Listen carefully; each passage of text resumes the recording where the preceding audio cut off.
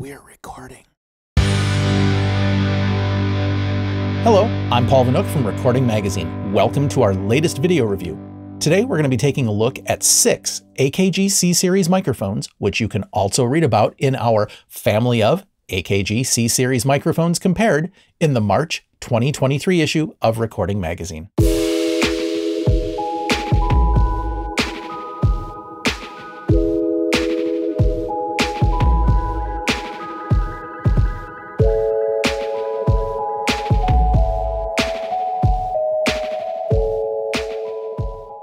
AKG was started in 1947 in Vienna, Austria, as a supplier of cinema equipment and specialized audio components. AKG is short for Akustische und Kinogeräte Gesellschaft, which translates in English as Acoustic and Cinema Equipment. In 1949, AKG released its first headphone model, the K120 DYN, and in 1953, the company released the world's first dynamic cardioid pattern microphone, the D12, which is the forerunner of today's ubiquitous D112 and the D12 VR. Also in 1953, AKG released the iconic C12 tube condenser. The C12 made use of the legendary brass CK12 capsule and featured 9 selectable polar patterns on an external remote. In 1962, the C12 evolved into the compact AKG C12A, quickly followed by the C12 B, which added a 20 dB pad on the body of the mic.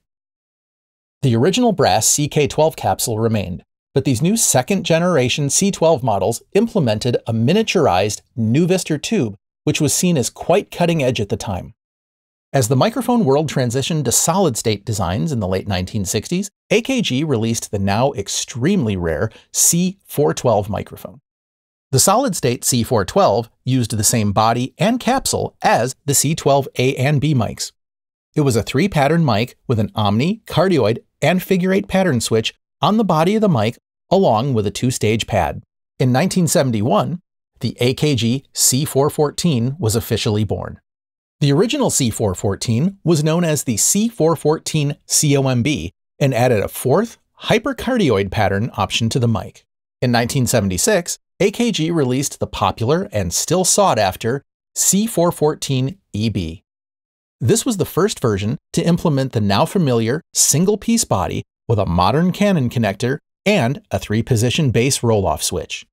Halfway into the life of the C414 EB, AKG altered the CK12 capsule, changing its brass ring to a nylon ring. This, of course, affected the sound of the mic, resulting in a more neutral, less sparkly tonality. In the 1980s, the C414 EB P48 added onboard 48-volt phantom power, while the C414 B ULS introduced improved ultralinear electronics. In 1989, AKG said goodbye to the output transformer with the C414 B TL for transformerless. The C414 B TL2 was introduced in 1993 and featured the first capsule change in almost 20 years, with the goal of capturing the sparkle of the original brass ring CK12. While some audio engineers loved the new brighter sound of the BTL2, others of course found it too bright. The AKG solution? Why not both? In 2004, the company released the sparkly C414 B XL2 and the neutral C414 B XLS, setting the stage for the C414 models still available today. Both mics featured newer streamlined bodies with digital controls offering 5 selectable polar patterns, a 4-position bass cut, 4-position pad, improved sensitivity, and lower self-noise. The current C414 XL2 and C414 XLS arrived in 2009 and are sonically similar to the previous B incarnations. Various other AKG microphones have also carried the C designation over the past 60+ years. Today you will find a selection of C Series handheld vocal mics, miniature mics, drum mics, a shotgun mic, and others. The focus of this video will be AKG's current take on the classic C12 and C414 inspired models. This includes the C12 VR, the C414 XL2 and XLS, the C214, and the C314. We'll also take a look at the current version of the classic C415 B pencil condenser as a bonus. Let's start with the current C414 options. The AKG C414 XLS and C414 XLII are some of the most ubiquitous workhorse mics in the modern studio world. Beyond each microphone's color scheme and capsule voicing, they are essentially the exact same mic. The C414 XLS sports a matte silver mesh grille and matching lettering, while the C414 XLII features a gold grille and styling. One difference between the current C414 offerings and their previous 5-pattern B series incarnations is they now offer 9 selectable polar patterns. A digital pattern switch cycles through omni, wide cardioid, cardioid, hypercardioid, and figure 8 patterns with steps in between. Similar controls on the back step through the pad and the high pass settings. Both models are a transformerless design with the same internal components. Each model uses a specifically tailored current AKG C12 style capsule. The C414 XLS is more neutral and even, while the C414 XLII is brighter and more open. I find the C414 XLS to be linear and neutral, with just enough top-end clarity to keep it from sounding dull or rounded. Yes, the mic can be described as vanilla, but we're talking about fresh, all-natural vanilla beans with no fillers, additives, or preservatives. A few years ago, I compared the current XLS to a vintage, late 70s nylon ring C414 EB, and I found more similarities than differences, with the XLS being slightly brighter and more open. If you want to hear for yourself, you can check out the video comparison between these two mics and a vintage-flavored inspiration here on our YouTube page. When reviewer Paul Stamler took a look at the nearly identical C414 B XLS in 2004, he called it a solid, unusually uncolored, unusually flexible, and impeccably professional large diaphragm microphone. I find those statements ring true today, and the AKG C414 XLS is probably the most used, set it and forget it workhorse microphone in my studio. It works on just about anything.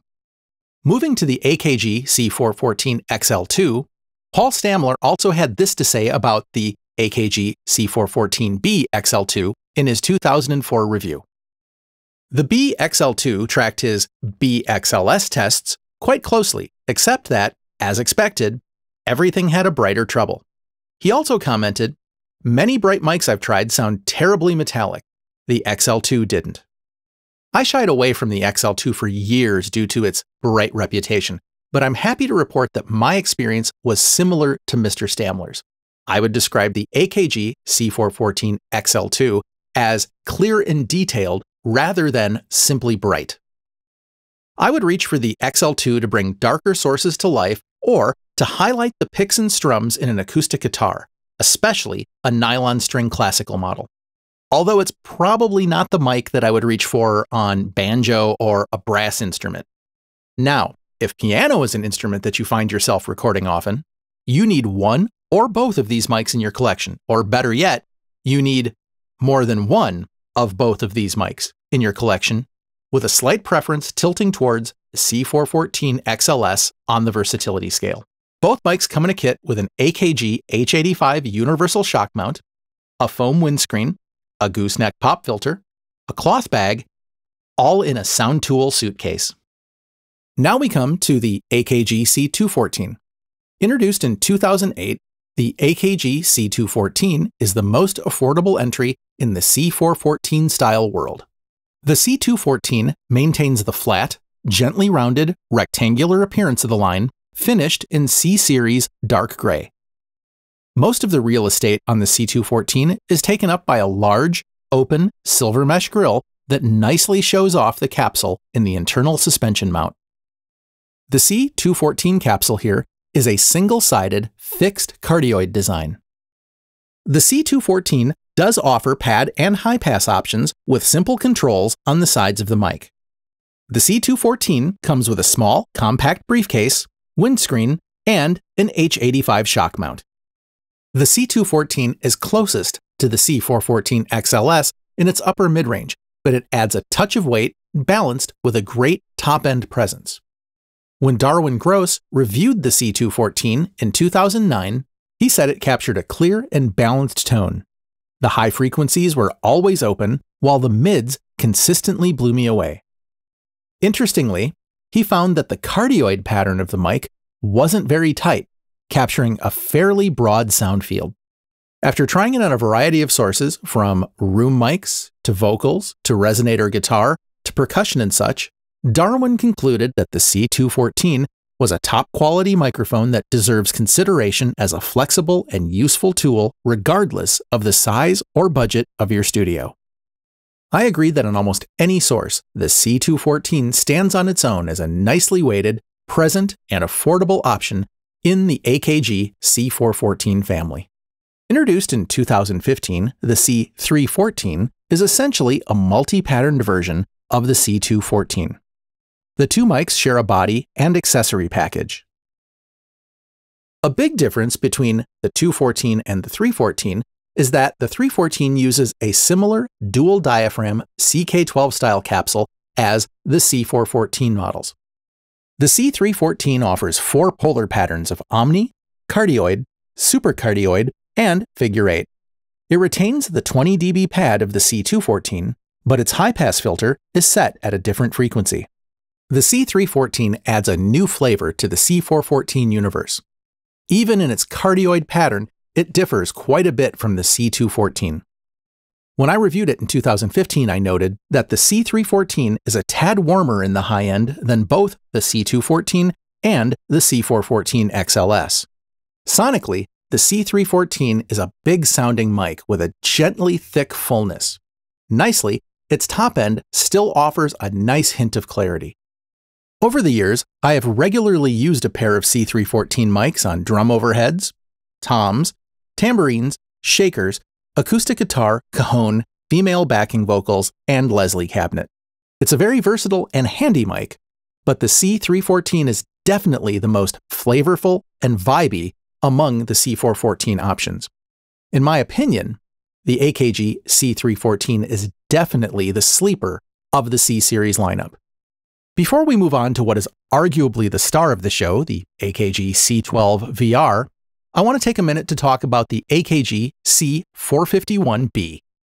Released in 1969, the AKG C415 small diaphragm pencil condenser was the company's first solid-state FET microphone. More of a system than a mic, the original C415 was a modular microphone consisting of a body, inline pads and filters, and an impressive collection of 10 polar pattern capsule options. Throughout the years, it came with differing mic connector options, one of which connected to an external 12-volt power supply before the standardization and implementation of 48-volt phantom power. The C415 system was discontinued in 1994. The current C415 B was introduced 7 years later in 2001, and it has remained unchanged ever since. The AKG C415 B is a small diaphragm condenser whose narrow, bulletproof silver body incorporates a pair of recessed switches for a pad and high-pass filter. Moving away from its modular past, the updated cardioid CK1 style capsule is a fixed design.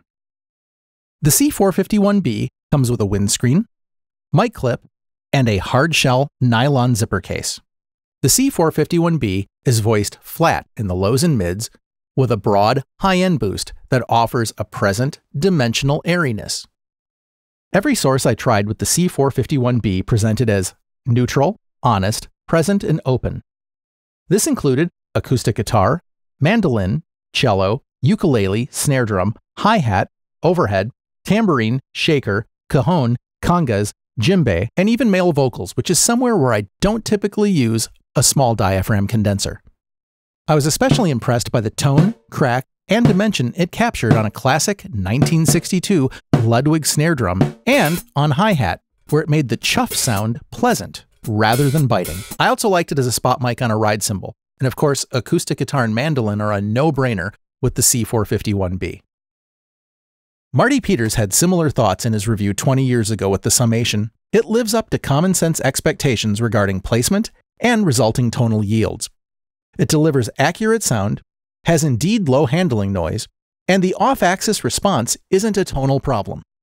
This is the right tool for many professional applications. His co-reviewer, Martin Klingmeier, reported, "The C415 B mics provided us with a piano recording that had a full round sound with a sense of real density. A detailed sound, but never harsh for an instant. The frequency response bump in the upper end of these microphones provided a sense of presence without becoming overbearing." This is the type of pencil condenser that every studio needs one, or better yet, a pair of, and luckily, AKG offers computer-matched stereo sets. Now we come to the AKG C12 VR, the company's current iteration of the classic C12. The C12 VR was introduced almost 30 years ago in 1994. Originally, it was made in Austria, while current offerings are crafted in Hungary. The C12 VR is a 9-pattern tube condenser. It is similar in style to its predecessor, but its emerald green body is an inch shorter than the original with a smaller gold head basket. The C12 VR is still based around a full-sized 6072 tube, and much of the design, layout, and circuitry remains similar to the original, but tweaked for improved noise floor and output levels. The transformer is an in-house design based on the original Hoff T14. And since the original brass and nylon CK12 capsules haven't been made in years, the mic uses one of the company's current CK12 style designs as well. The external N12 VR power supply is nicely compact compared to the power supply from the original C12, which also utilized a second remote pattern switching box. The new, smaller, rectangular offering includes a stepped, 9-position pattern control ranging from Omni to Cardioid to Figure 8, with 6 steps in between. You'll also find a 3-step switch for the microphone's high-pass filter. Note that a 3-position pad can be found recessed in the body of the mic. The microphone and the power supply come in a large, compartmentalized aluminum flight case. You also get a windscreen and a compact H15T shock mount. This new shock mount clings tightly to the mic body and is designed to remain attached to the C12 VR even when placed in the case. Sonically, the C12 VR is not a replica of the original C12, just like a C414 XLS is not a replica of a C414 EB. Since the beginning, AKG has been about pushing the sound and technology of its mics forward. That said, just as the 414 models have retained a solid, familial signature throughout the years, the C12 VR is squarely in the C12 family. The C12 VR exhibits great space and clarity with a lovely glassy smoothness that keeps it from being harsh or tizzy. The C12 VR is a great choice on any acoustic string instrument, cymbal-focused overheads, bass cabinet, and of course, vocals of all types. Overall, I find the AKG C12 VR is European craftsmanship at its sonic best and a seriously stunning mic that could command pride of place in any studio, effortlessly tackling a host of diverse studio tasks for years to come. Of course, the $20,000 question, if you will, is how does the C12 VR compare to an original? To answer that question, we sent the mic to our associate editor, Alex Hawley, who works at Coop Studios in Boulder, Colorado, where they happen to have a beautifully restored vintage C12. In our original Family of Roundup, Alex compared both mics side by side on acoustic guitar and vocals. His thoughts were as follows. On vocals, I initially struggled to distinguish between the two mics in a blind test. Both models offer rich, full-bodied tones with that legendary, clear, smooth top-end response. The lows and mid-range sounded nearly identical to my ears, with only a minor variance in the top end. I found the C12 VR to be a touch warmer than the vintage model. That airy, open quality above the sibilance range that a C12 is known for was slightly less present. On the plus side, the C12 VR model has a significantly lower noise floor than its vintage sibling, which was the most consistent clue during the blind tests. For his acoustic guitar tests with a 1972 Gibson SJN, Alex actually sent us the acoustic guitar files so we can compare for ourselves. Let's take a listen.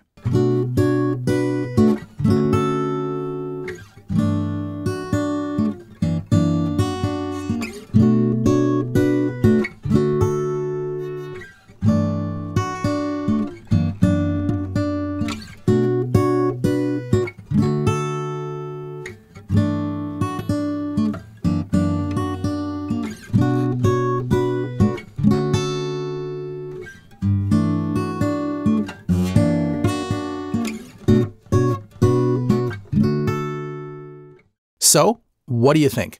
In the initial roundup, Alex had this to say. He found that they both offered a vibrant flavor throughout the spectrum with a slightly more open top end for the vintage model. Again, the lows and mid-range detail were indistinguishable. Now we come to my favorite part of our microphone video reviews. How do the mics sound? In this case, how do the C Series mics compare to each other? To find out, musicians Alan Kellner and Matthew Lautz put together a short verse and chorus so we can hear how they compare side by side. I joined in on percussion. As the song plays, I'm going to cycle through the mics with no EQ and no compression so you can check out the similarities and the differences.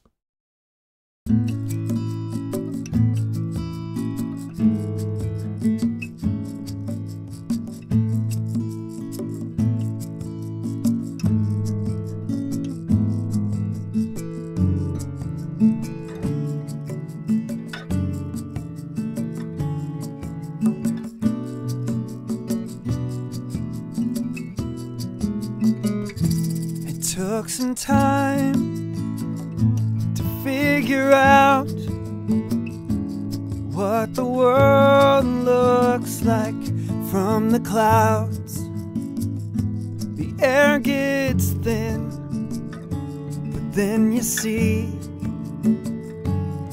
there's nothing to the memory.